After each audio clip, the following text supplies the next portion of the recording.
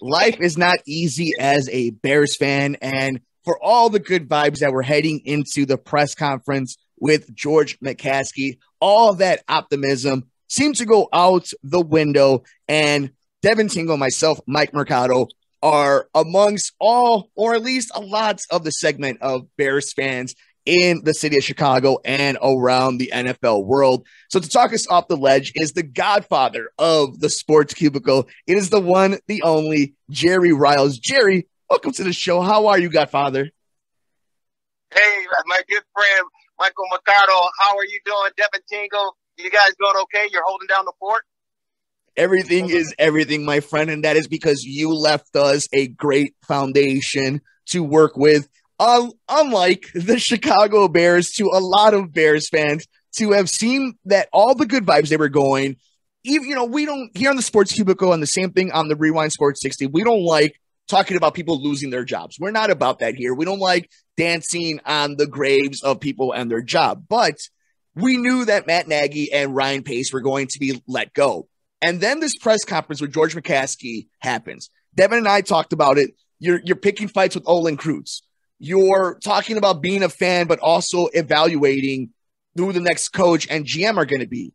You're telling us Ted Phillips is going to be in charge of the new stadium, but then he's also going to help in the decision-making of who the GM is. When you were listening to that press conference and all the years that you've covered this team, seen the sports in this great city, what were your initial reactions after George McCaskey's 90-minute-ish press conference this past week?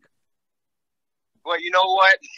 That's a great question. It's $1 million question. And my initial reaction after following that near hour press conference between the chairman, George McCaskey, and, of course, Ted Phillips with the media exchange there, I was like, wow, these guys are pretty well educated. They must have gone to a really special school as far as educating them on how to spin doctor every question that's presented to them, because they do a fabulous job of dodging and avoiding answering the question.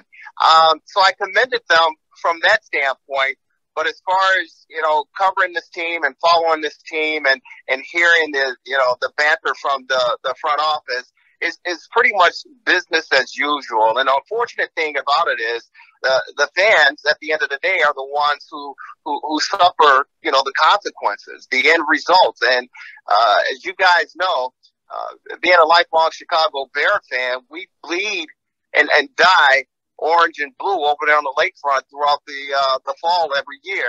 And to see the front office and the chairman of the Storybook franchise to pretty much do a song and dance with us, to try to convince us that they're on the right path and ready to turn the page in the right direction, it simply is BS, to be honest with you. And it's sad and it's disappointing that Chicago Bear fans have to endure this and sit on pins and needles in the hope that they can make the right decision. There are a bunch of superb candidates out there that the Bears can certainly entertain and bring in and hopefully make a good wise decision.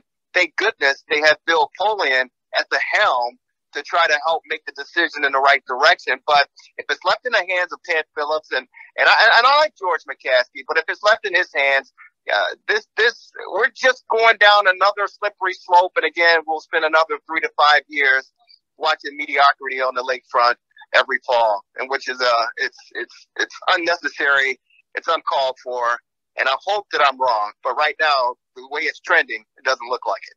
The one and only Jerry Riles joins us for just a few more moments. We are going to tease a little bit of this conversation with the great one, Jerry Riles from the Rewind Sports 60, the godfather of the Sports Cubicle.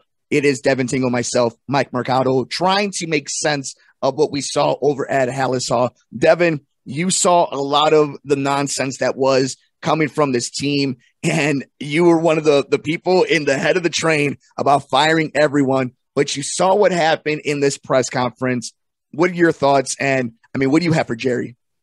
Well, as you can see, I'm wearing my Fire Everyone t-shirt, which I told you, Mercado, I can retire this, but apparently not here because there's still some changes that need to get made. And I got to say, just, I really wonder just what's going on here. George McCaskey's talking about how, the ownership thinks he's doing a good job. I'm like, wait, Virginia McCaskey? they have the same last name. Wait a minute, guys. I wonder what that's all about. Well, But yeah, Jerry, you actually have the privilege of having an interview with George McCaskey here. So, I mean, out of the three of us, you're the only one here who's asked him, questions like this. So does any of this kind of seem surprising that he was, just spin doctor and everything kind of, just, it seemed like he actually wasn't prepared, especially some of those questions. You look at his face, he's got that look like, oh, that's happening, or, oh, you're asking me this? So Jerry, just does this really surprise you as you're the, only one that, kind of knows George McCaskey here?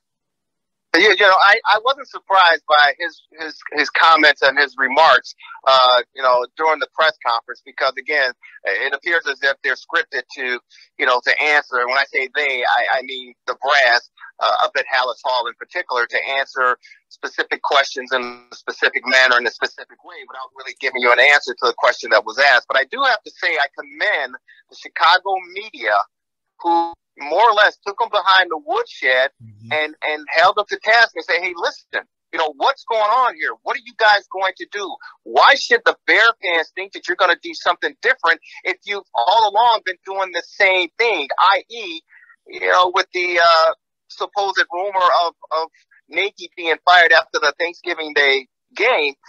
The Bears are customary at keeping their coaches on until the end of the season. So why would Bear fans think any differently as far as how they're going to handle the process, especially with Ted Phillips still involved, not only with the negotiations and trying to move forward at Arlington Heights location, but also trying to find a new GM and a new head coach? It makes no sense. And so I do commend the Chicago media for rolling up their sleeves and sticking out their chests and say, we're not going to let you get away with this. And, again, George McCaskey and Ted Phillips, song and dance, doing a tap dance, smoking mirrors, answered the questions, but didn't answer the questions. And to you guys' point, for them to get involved with a back and forth between a former player and Olin Cruz, are you kidding me? You're telling me that you have harsher words for Olin Cruz because he put out there publicly that you offered him $15 an hour to come consult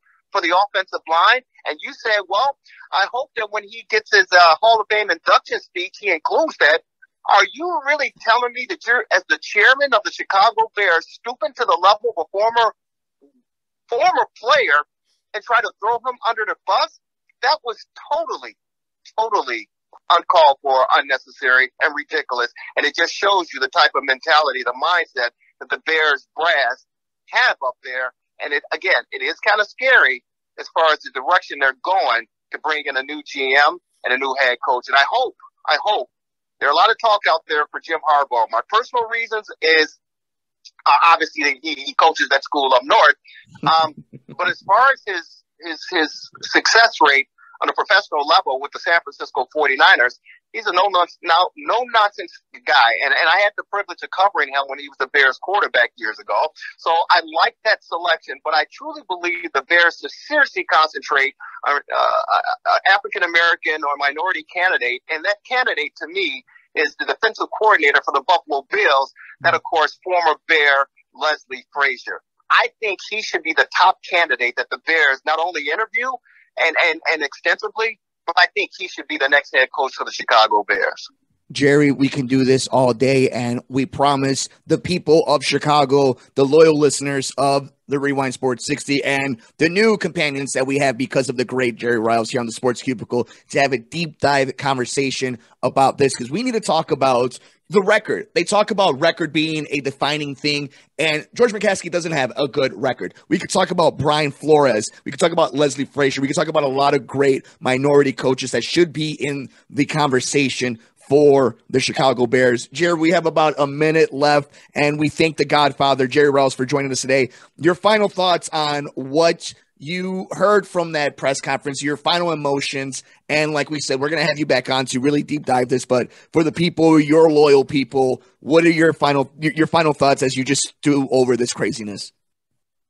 You know what? It's a pleasure always to join you guys, and I'm so proud of what you guys have been able to do to take the baton and extend it and take it to an even higher level. So kudos to you guys. My closing thoughts are, think about this, guys.